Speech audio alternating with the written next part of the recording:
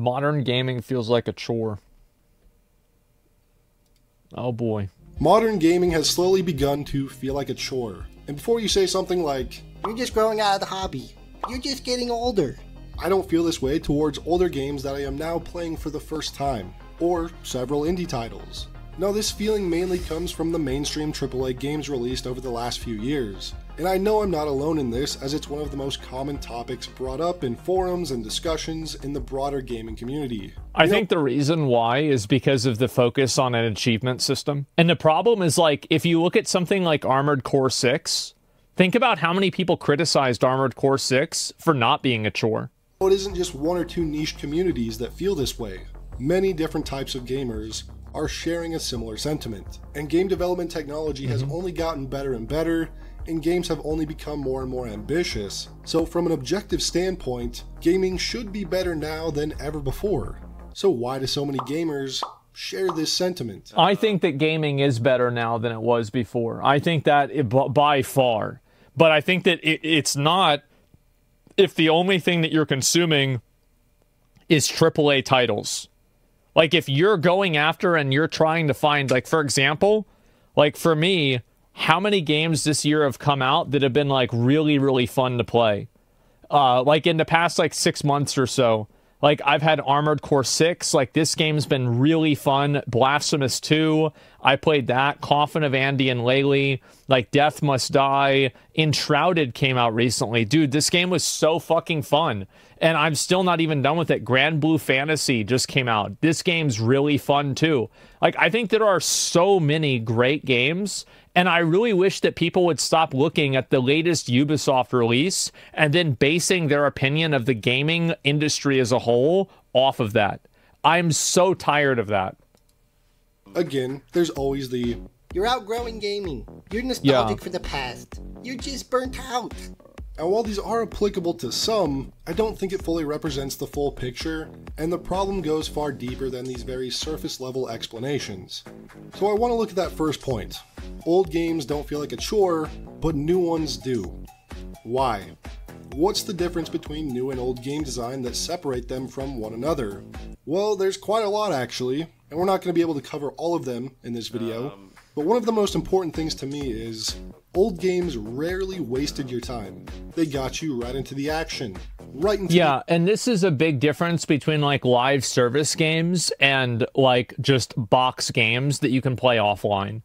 There's no reason for Dark Souls to make it take a really long time for you to get a Black Knight Halberd. And it doesn't. Like, if you, like, you could get one at the beginning of the game, right, from that one guy, and there's a really good drop chance for it. It's like, what, 16, 20%, something like that, from the guy at the bottom of the, next to the grass shield? It's really common. And if you don't get it, then you get something else. And, like, think about Monster Hunter. The rarest items in Monster Hunter take you a fraction of a time. Actually, I don't know about the rarest items, but it's like that's some of the decorations. But like, for example, getting a mantle for like a hard boss, this is a fraction of the difficulty that it takes to get something in a live service game.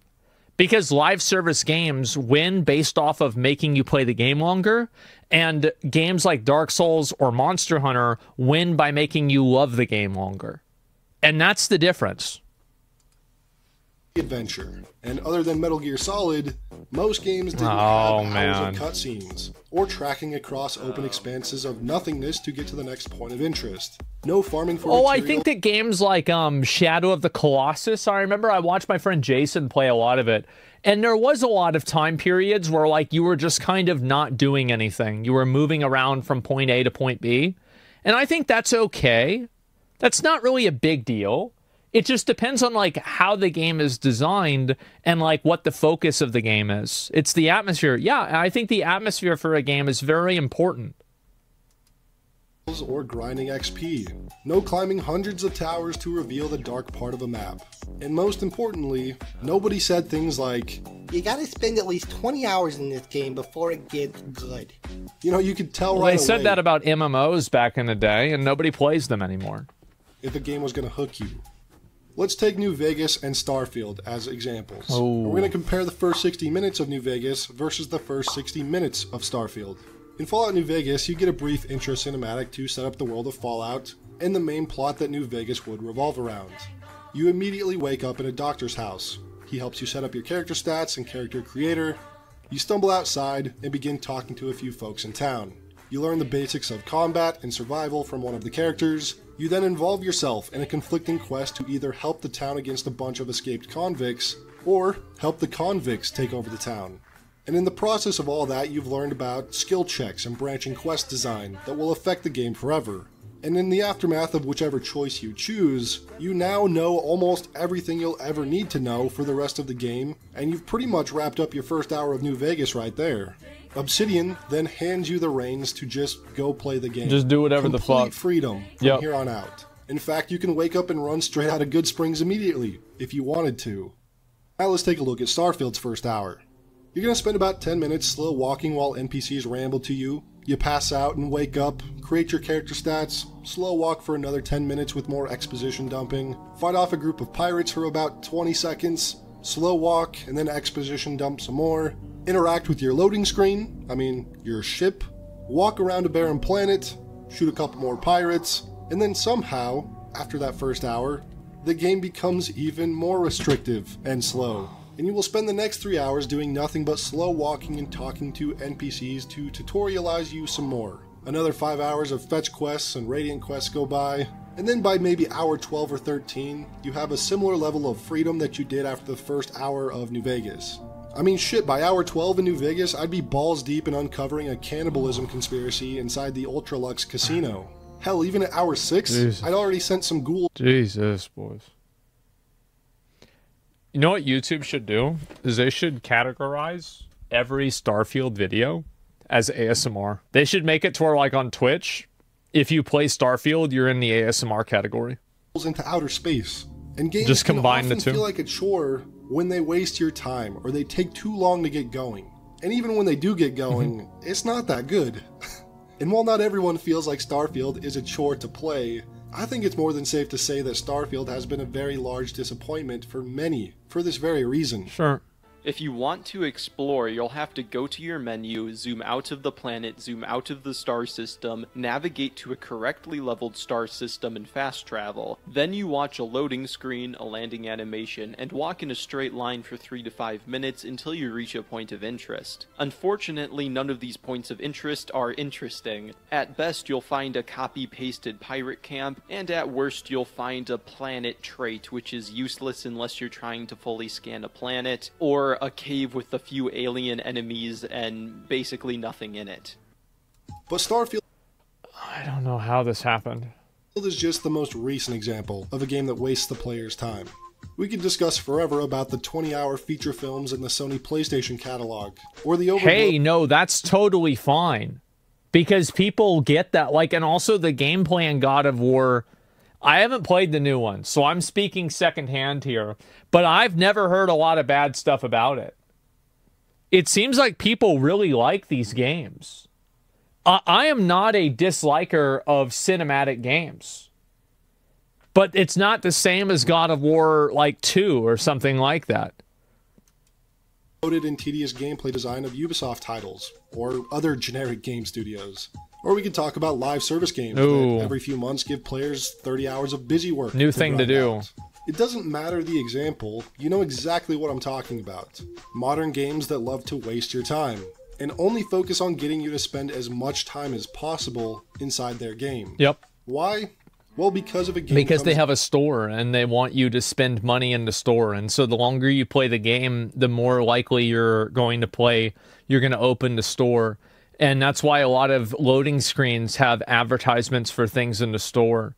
That's why, for example, with Diablo 4, it's really cool that they show your characters together whenever you zone into a dungeon with your friends. But that's also for the purpose of showing off microtransactions that other people in the group also have.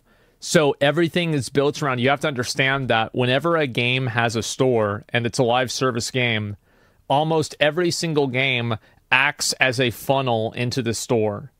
So it's like the tail wagging the dog. The store is what decides what happens in the game. Everything is built off of that, and that is the deciding variable whether something will be successful or unsuccessful in the game. Is that true, though? There's a relationship between hours of play and purchase. I think that, yes, I think it's very obvious that if somebody plays a game more, they're going to be more likely to buy something in it. Do we really need a study to tell us this? It's obvious. Out and it has a 12-hour runtime, gaming journalists and basement dwellers will publicly crucify the game for not being long enough. You know, I can see it now. BioShock released... I don't agree with that point. I don't think that's true. I think that, for example, Armored Core 6 didn't get crucified for being too short. People were disappointed that it was too short, or it wasn't longer, I mean, because they wanted more game, but I think that most people were happy about it.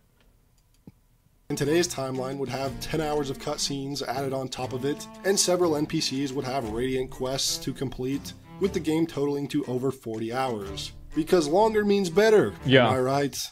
Wrong. That is absolute wrong. True. Older games rarely would waste your time though. They knew that people had a limited time to play games. Yeah, I really noticed this a lot with Monster Hunter, is that I very rarely in Monster Hunter felt like I was actually wasting my time. Like, I was just playing a game, and it was the same thing with, like, Elden Ring. And I think one of the biggest determining factors is whether the game is a live service or not. Because live service games profit whenever you play the game more, so it's in their interest to waste your time. And games that aren't live service don't do that. Now, there are great live service games that don't do that, but there aren't as many of them. And that people are interested in playing other games. You know, I can play Assassin's Creed 2 over a weekend. Maybe like an extra evening on a weekday too. And that's awesome. I didn't waste 2 months grinding it like I did with Valhalla. And because it doesn't take so long to get through, I go back and play it at least once a year, because I know it won't eat up a whole lot of my time. But what about big, lengthy RPG games? I love them. And yes, they can take a while to play through.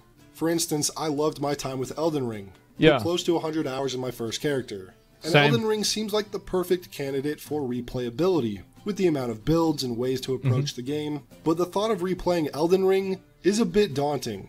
You know, I've played through Dark Souls dozens of times. And like Assassin's Creed 2, I play it at least once or twice a year because while it's possible to spend 80 hours in a single playthrough, my replays have been closer to 15 hours. RPGs that are more dense than expansive are... I think that he's right about Elden Ring, that it's harder to replay the game because there's just so much that's going on in the game. Like, I agree with him. Ones that I always find myself going back to more often, or just games in general. Again, this doesn't mean... Yeah, Dark Souls feels like a game that could have come out on Super Nintendo. I don't know, like, does that make sense to anybody? Like, that's the way I feel about it. Expansive RPGs are bad at all. They just need to respect my time. Yeah. I do think Elden Ring did do that. It's just not something I'm looking to replay quite yet. Baldur's Gate 3 is a good example of a game that's huge. It's a behemoth of a game. Yeah. But I think you can ask anyone, including myself, about their time with that game, and none of its playtime feels unnecessary or tedious or grindy. It's just a behemoth in a good way. Every hour is made up of worthwhile and what feels like necessary content.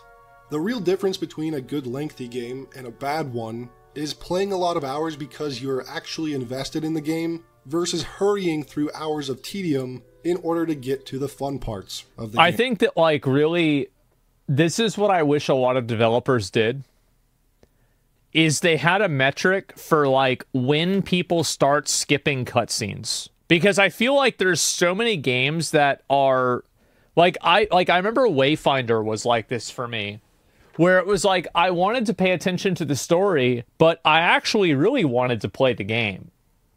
And so every time, whenever I play a new game, one of the things that I hate the most is whenever a new game does a 1 hour exposition of all of these things, because I'm not going to remember any of this. Because, like, I don't have, like, so the way that memory usually works is that you remember things in, like, a web, where it's like, oh, I remember this because I connected to this, or I remember this because I connected to this. So if you give somebody the whole thing, and then it's like, oh, yeah, you have to know all of this, well, they're not going to, because they won't remember any of it.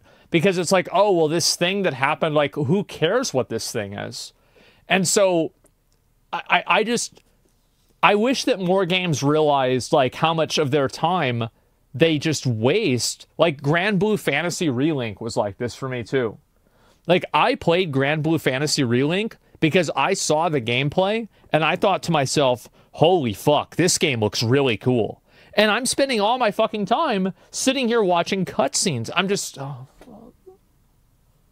Oh, God. Yeah, right. There's a chosen one, and then there's, like, this girl. She got kidnapped. Right, okay.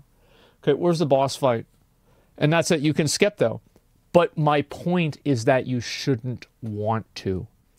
That's my point. My point is that I wish that games would make it to where the story... Like, here's a great example. Path of Exile.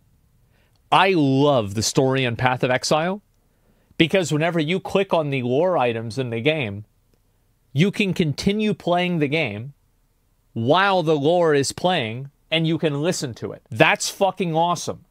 I love that.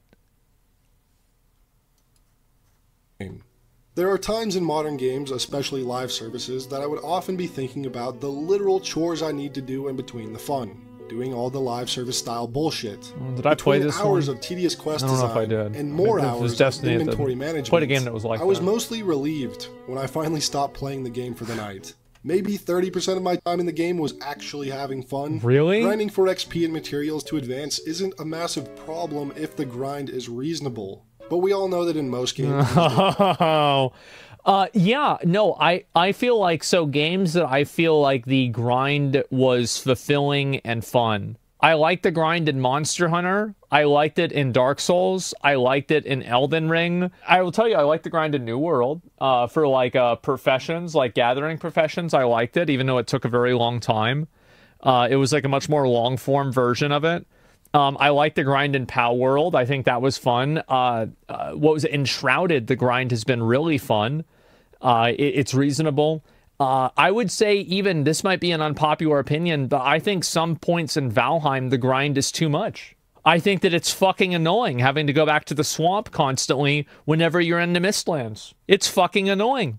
So yeah, there are games that the grind is bad that aren't live service, but overall, I mean, fuck. Valheim's a great game. I totally recommend it, but that's just one thing that I don't like about it.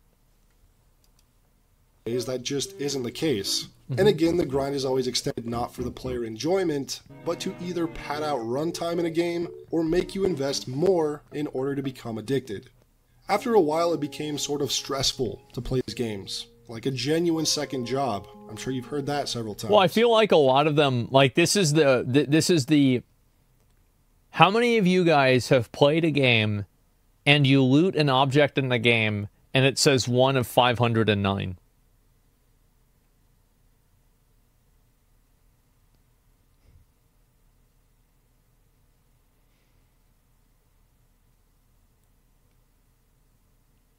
Yep. Whereas I got all of them, by the way. Games made with genuine intentions, I always find myself truly invested into because I wanted to be, not because it required me to be. Games like these tend to consume my thoughts because of the world, the characters, the badass builds I'm experimenting with.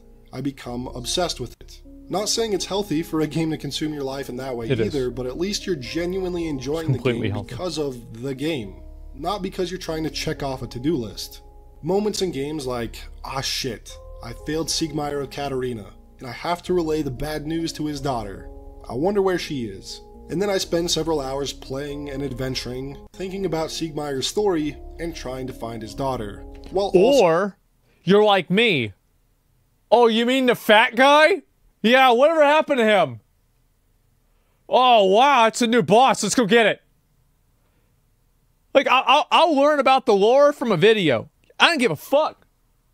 And that's the good thing. That's good. Because, like, I can enjoy and appreciate the lore on my own time, but I can also play the game and enjoy the game for what I want it to be. And that's one thing that I wish more games respected. It's like another great example of this is Blasphemous. I feel like Blasphemous is one of the only games that's had the same type of storytelling as From Software, and the story is good enough for me to watch 2 one-hour YouTube videos about it. I feel like it's like one of the only games. Working through other it's so good. It's so amazing. And I appreciate it more than a game with good cutscenes. Playing and move forward. That's what I think. Now, it would be wrong not to dive a bit into the reality of gaming burnout, which can also be a big reason some find gaming to be a chore. So let's talk about that. In today's gaming culture, there is a lot of social pressure surrounding the enjoyment of certain games. Like, you must like this game and praise it. Or if you enjoy this game, then you're an elitist. The online culture of video games can get pretty exhausting because everyone has become extremely opinionated and upset with everyone else's preferences. So we see a lot of these are people with mental illnesses on the internet. Like, there's no reason to listen to them at all.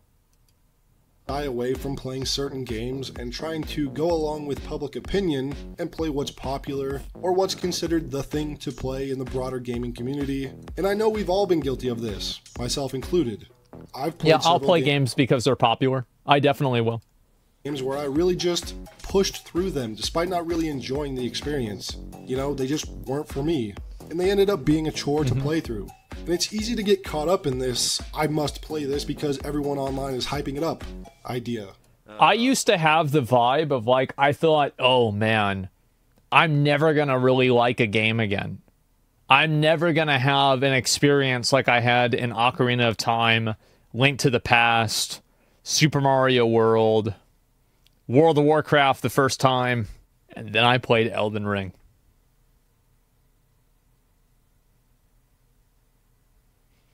And I said, wait a minute. It's not me, it's you. I said, nope, that's it. No, it's got nothing to do with getting older. But some games just aren't going to click with you, and that's okay. Dark Souls 1 was the same, I've had too. To get used to finding the difference. Elden Ring was like much more I was aware of, though. Slogging my way through them for the sake of saying that I've done it. At this point, for myself at least, if I'm not feeling a game after the first few hours, I'm not going to force myself to see it through just to say I've done it. Yeah, that's so weird to me. Like, every game that I've always really enjoyed, there's been almost no game that I hated at the beginning, and then I then grew to like it. I feel like almost every single game, I hated it at the beginning, and it was bad. The idea that games should get good, no. A game should be good at the very beginning, and if it's not, it's a bad game. Burnout really can set in when you start treating it like a checklist of games completed. But now, I value my gaming time more than I used to. I don't feel as much of a need to be that gamer that's played everything. And I've been better off for it with that mindset shift. The best part of D4 burnout can also just come from the best part of the Diablo 4 story, and I'm going to give you guys a hot take. I think the only good part of the Diablo 4 story is the intro. I think everything else about the Diablo 4 story is so cringe. It's so formulaic. Like, it's better than Diablo 3. Oh, wow. But it's like, oh, well, Inarius, it's like the bad guys are the good guys and the good guys are the bad guys. Wow. Daring today, aren't we? Holy fuck. Just the story wasn't that interesting. It just wasn't to me. There were only a few good parts of the story, in my opinion. I don't get why we killed Lilith still. Well, because Inarius was telling the story and you didn't get her perspective. That's why. Of Tyrael? Yeah, the only good part after the beginning was whenever the guy at the end died. From, like, he got too close to the pillar and then the guy just killed him from the pillar. That was the only bleak, fatalistic point that reminded me of the same vibe that Diablo 2 had. Everything else was just cinematic garbage. Spoilers? Too bad. You should have played the game. Simply because of sunk cost fallacy, where you feel like you just can't. That was so dumb. I know. Usually a live service one because of the hours you put into it. But sometimes you just need to hang up your hat and call it quits if you aren't. That's why I liked it. That you once adored. Sometimes you are the problem. But all that being said, I do think objectively many games released nowadays, same as most movies and entertainment in general, while look flashy and have massive budgets, don't have those same things that hook a lot of players or moviegoers like they used to. They're made by people that don't like the medium. They're made by people that don't understand the medium, that don't understand the audience. And so like whenever they make a game that they think gamers will like, but they're not a gamer. So it's like, how can you possibly do that? That really wastes my time. It's The Witcher show. And that is not a problem with the source material that it's based on. The source material is fantastic. I highly recommend you read the books. But don't watch the fucking show. Talk about a piece of media that wastes your time. Or what about a game like Back 4 Blood?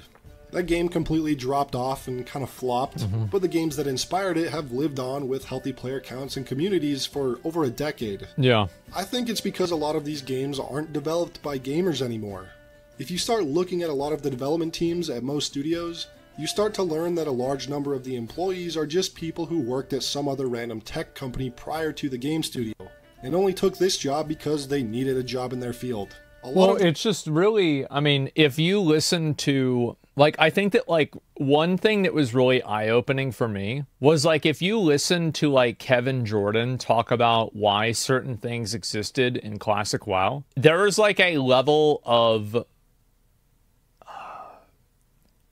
like, fucking, like, I'm trying to think of the word for it, a level of competency and fundamental human understanding that with a lot of developers, I hear them talk about the game of insight. Yeah, there's a degree of thoughtfulness and insight that doesn't exist with a lot of developers. And you can see that with, like, for example, you know, Chris Wilson doesn't really do quite as many interviews, but like Jonathan from PoE2, the guy with the glasses, you listen to him talk about the game, and it's like, yeah, this makes a lot of sense. Yeah, for sure.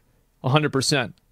Like the way Miyazaki explains why different things in the game are the way they are, it's like, oh yeah, of course. Yeah, no, that makes sense. I get it. And it's like such a big difference whenever you compare that with like some random interview with some developer or person that's in charge of a game, and they're like, yeah, so we're gonna have it be like, so fucking like, there you go, and there's like a dragon and shit. It's like, oh my god. Like, this is just like, what are we doing? And it's just like, just listen to them talk about games. It's like I said with Diablo 4. You want to know what the problem is with the game? Watch the devs play it.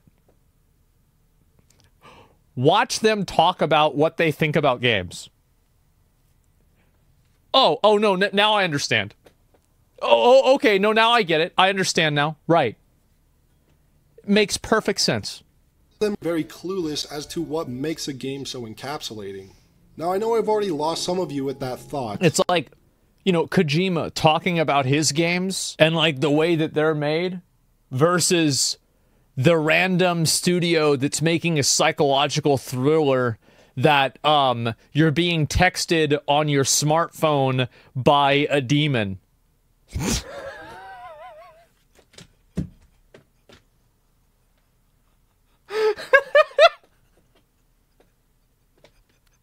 What a bunch of fucking trash. But I think it's pretty evident when looking at the state of the industry today. You know, when a game like Baldur's 3 comes out, made for gamers, by gamers, that really care about the experience of the player, i.e. the customer, it's easy to see why they're so successful and sell so many copies, and become a big cultural phenomenon. We need games developed by gamers, for gamers that don't waste our time, because that is what I believe makes gaming feel like a chore. But that's just one man's take on the idea. I think he's totally fucking right. Let me know your thoughts in the comments, and I'll see you all in the next one. I unironically totally fucking agree. I think that most people that make video games are totally fucking clueless. I think they suck at video games. Yeah, you don't have to be good, but I fucking bet it's better if you are. And they don't have any idea. They actively, a lot of them, resent their audience, listen to like what they say on Twitter, look at the people they follow, look at the tweets they make, look at the tweets they like. These are people who have a fundamental resentment towards their own fucking audience. And I am just annoyed by this. I am. I'm very annoyed. It's baffling. It is. I don't think that they're creative. I don't think... It's like, for example, Steve Denuser, the guy that did a lot of the storylines for WoW, said that he liked Game of Thrones Season 8.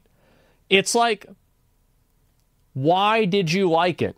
It's like you don't even understand. It's like, why was it? Because, like, he's not necessarily wrong in the same way that the storyline for Shadowlands wasn't necessarily bad.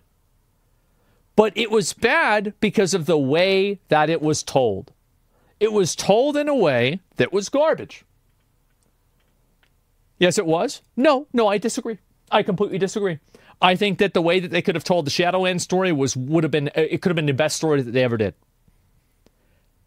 Maybe it can't be Garrosh, but it could have been really up there. I think it absolutely could have, especially 100%. And I think Game of Thrones, I feel like it was obvious that Daenerys had to go fucking crazy. It's obvious. Like, everybody fucking knew that. I thought Jon was going to kill her earlier in the show because she was going to stop him from going to war with the White Walkers. That's what I thought was going to happen. But, you know, it didn't. The point is that it felt rushed. Yeah, it was rushed. It was told badly. The way it happened was shit. Exactly, yeah. It's like they just don't understand. They don't get it. They just don't fucking get it.